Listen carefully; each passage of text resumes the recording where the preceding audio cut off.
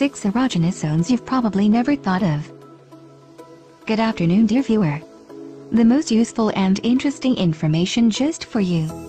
I wish you all goodness, happiness, love and a peaceful sky. So let's go. Erogenous zones are located all over the human body, but the sensitivity of each varies, and depends on concentrations of nerve endings that can provide pleasurable sensations when stimulated.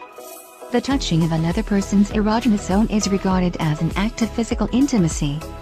Whether a person finds stimulation in these areas to be pleasurable or objectionable depends on a range of factors, including their level of arousal, the circumstances in which it takes place, the cultural context, the nature of the relationship between the partners, and the partner's personal histories. Erogenous zones may be classified by the type of sexual response that they generate. Many people are gently aroused when their eyelids, eyebrows, temples, shoulders, hands, arms, and hair are subtly touched. Gently touching or stroking of these zones stimulates a partner during foreplay and increases the arousal level.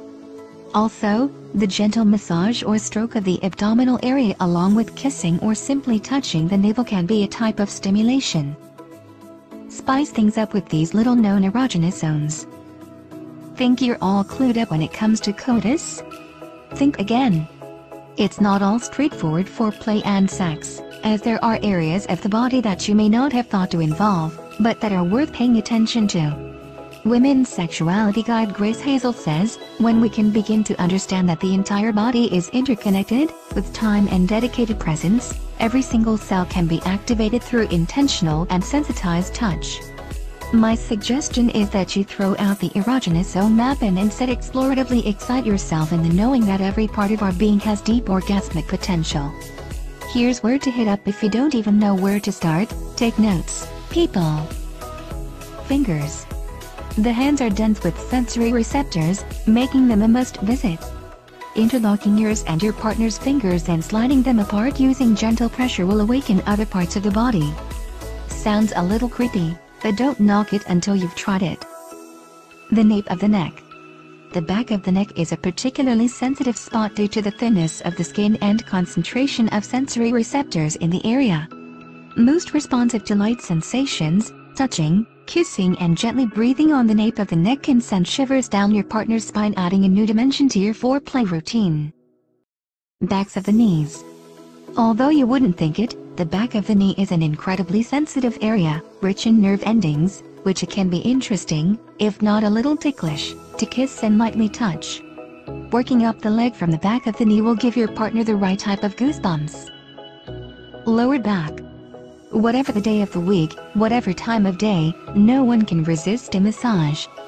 Start on the shoulders and upper back, and work your way down to the lower back where the nerves are most sensitive.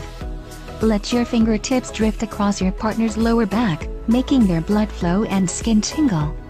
Go one step further by using an aromatherapy oil to stimulate the senses. Inner wrist. The nerve endings in this little-known erogenous zone are plenty and sensitive. We're not used to being touched on our inner wrist or forearm area, so, when it's paid attention to, it can be incredibly stimulating.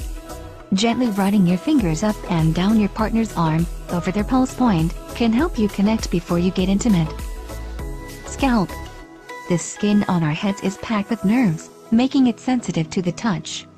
By giving a gentle but stimulating head massage to your partner, you will be helping to release the feel-good hormones serotonin and oxytocin while causing pleasant feelings to course through the rest of their body, due to the blood flow in the brain.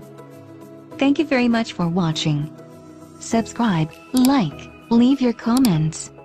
I wish you all love, happiness, kindness and a peaceful sky.